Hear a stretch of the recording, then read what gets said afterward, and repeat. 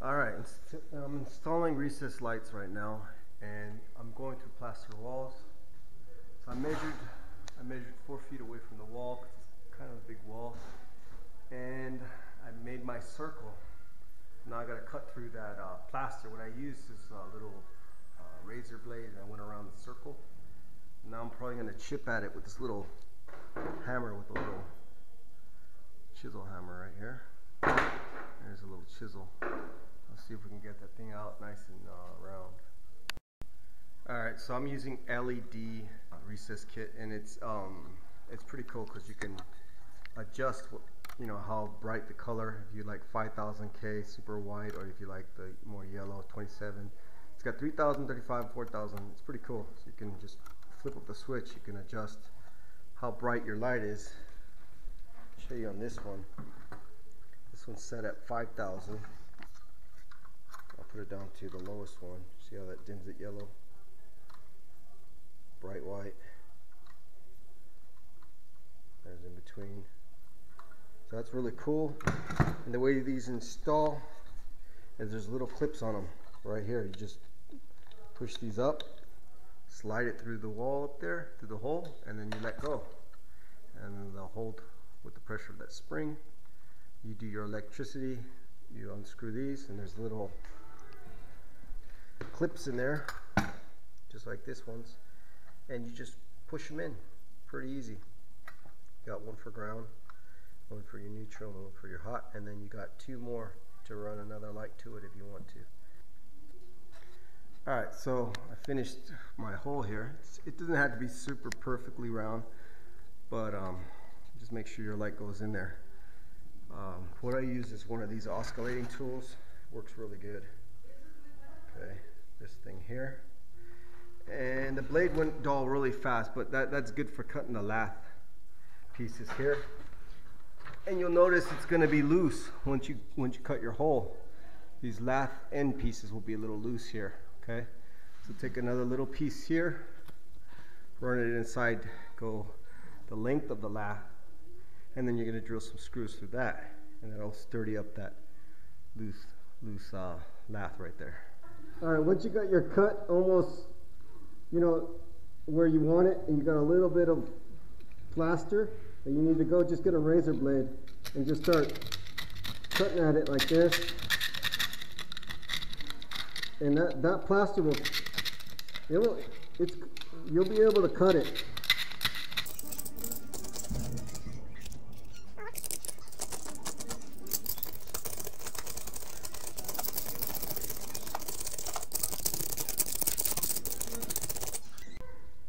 And you just work it until it's nice and round.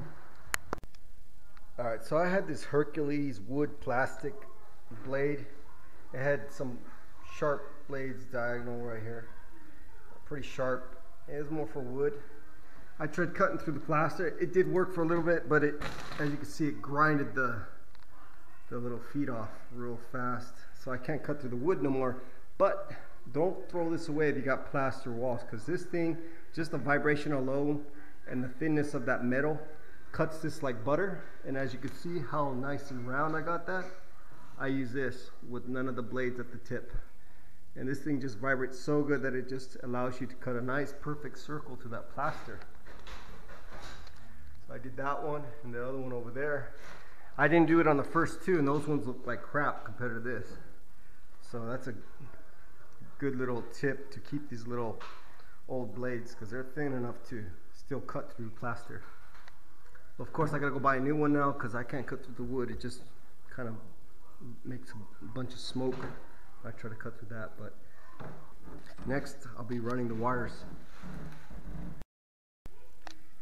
Alright, for the electrical I'm going to be using 14.2. The lights recommended 12.2, but I'm going to go to 14.2 because I believe that's code in most places anyway for lighting. These LEDs, they only take up like, I don't know what it is, less than 20 watts per bulb. So, right, so I'm using 4 lights. You can see right here it's only 13 watts per LED. Output is 880 lumens, which is not bad.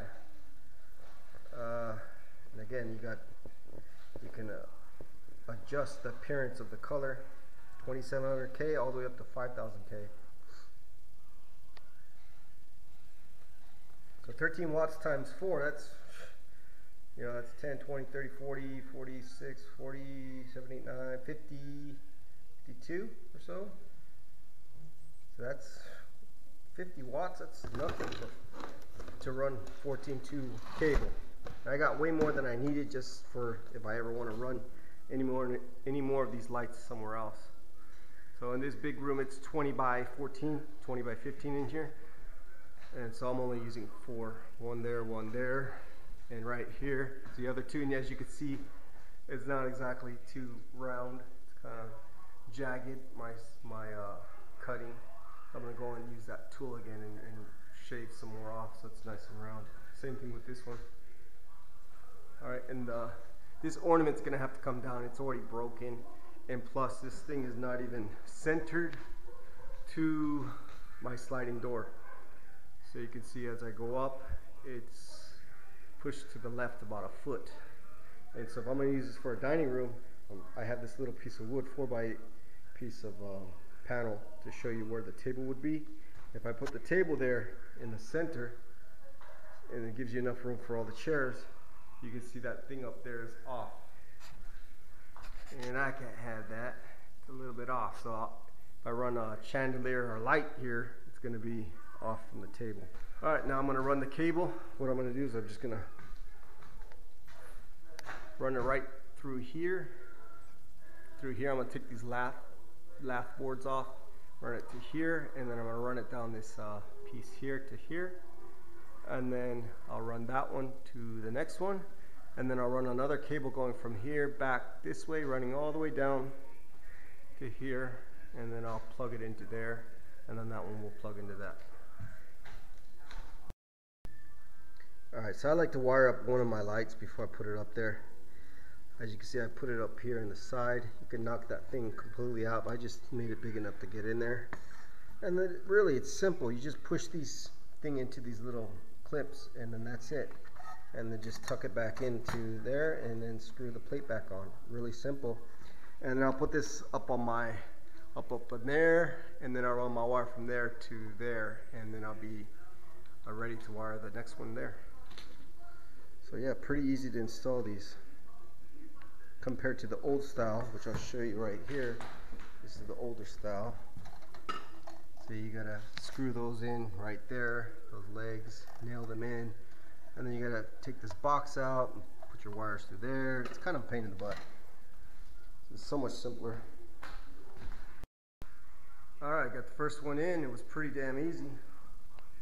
Just shove that thing in there, those clips open up and they grip really tight. I mean, that thing's up there nice and snug. And that's good, that's what you want. You want that thing airtight. It looks really good. Fortunately, I haven't taken the wallpaper off yet, but I wanted to see what it looked like. And plus I gotta patch up all these little cracks in the plaster. Take all that wallpaper off, fill all this stuff in here. A lot of work. But I didn't get this on camera, but the other day I fixed the wire that goes up to the breaker box upstairs, because what they did is they ran that thick cable going outside of the wall and through this hole. So I had to go and turn off all the power, take the cable out from the fuse box upstairs, pull it back out, and that's really thick gauge cable. Pull it back out and then go back in through this way into the wall, so I wouldn't have that showing. And now I could patch up those holes. But yeah, I'm getting there. So now I got my wire hanging here, and all I have to do is run a wire going down to the switch here, run it up here, run it down there, and then I'll meet it in this light here, and then I'll tie it into that light, and then I'll take another cable and run it to these lights over here. Alright, for the old wiring that's up in this ornament here, I found a wire to it. It's this one right here. This little old wire here. It's got a red wire in it. I don't know where that goes, but I know this wire is the one for that one up there, because this is the hot that was connected to it. When I disconnect it, there's no power up there. When I connect it, there's power. On the left side of the left leg, up there on the left side, there's power. So that tells me that's the wire, the switch. There used to be a switch here for it. This is the power in. Alright, got the new wire ran. I ran it from this light going in here and down here. And here it is, the new wire here. And that one's pretty simple. You just plug in the whites to your power from your main power. Put the whites together, common, and then you got your black wire. You run that one to your switch, and the other black wire runs to the wire coming from up there. This one's a dimmer switch, so you can see, and this is all, they're all on the 5000K brightness. That's it dimmed. That's it off. You can see there's no twitching. Some of these things twitch. Some of the cheap LEDs that you can buy on eBay and stuff, I've heard of people getting ones that are twitch. These have no static, no twitching, no noise. As I dim it, this is just a Lutron dimmer, nothing fancy. Probably paid 20 bucks for it at Home Depot. So yeah, works perfectly. I got this one in all the way. Just wanted to see how it would look. The other ones aren't out all the way because I wanted to change the different lighting to see how it would look. But yeah, it's pretty much done. Now all I have to do is skim coat all these walls. I still gotta take off all this wallpaper that's on the ceiling, and then go and find all my cracks, put some fiber tape on those, mesh tape, and then skim coat over it with some plaster. And all the walls have already been wallpaper's already taken off, so all I have to do is do a skim coat here. I gotta do a real thick skim coat on this one because it's got sheetrock and plaster mixed together and some holes. This one's almost done. I gotta go over it one more time, skim coat. And that one's almost done too. I got a couple little imperfections I gotta fix. But yeah, this is gonna be done soon. And after that, I gotta get a new floor in here. I'm still debating if I want tile or if I should get that vinyl plank stuff. But we'll see. And that thing's gonna come down because that thing's just, it's misaligned. You can see where the lights are.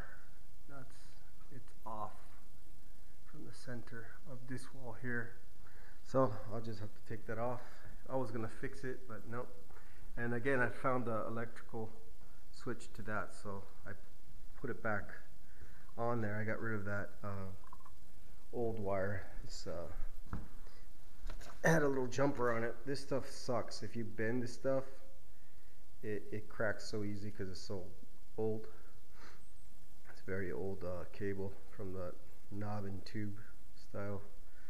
So I put a new jumper in there, and I got the power coming in here, and then the jumper that I put on there, and I taped it up with a cap. So got my switch back. Alright, here I am, and working on it again another day. And you can see I got most of that wallpaper gone. There's little dark spots is where the glue and the paper of the wallpaper got stuck. Like most of the top layer came off, but that's what stuck. That I have to hit up with water, warm water and vinegar to scrape that off with that. But you can see over here I got all of it off over here. And this is what it looks like once you use the vinegar and scrape it thoroughly. So on this side I still got some spots, as you can see, the dark spots right there too. And I still got, this is what the wallpaper looks before I take it off, just like that. So I still got to do this section, and I'm done with the wallpaper scraping. And you can see all my little cracks. I started putting, screws to reinforce them. If they're a little loose, you put screws on both sides. And I got most of that done. I just got that one crack to do there, crack here. I got to screw in, and then after you screw them in, what I do is I go and, I score them with a razor blade. so the crack is real deep. So when you put in your mud, it actually will, you know, it'll actually go in there. If you just leave the crack real small like this, no mud's gonna go in it. It's gonna be real hard for it to feel the crack, so it's good to score it really well.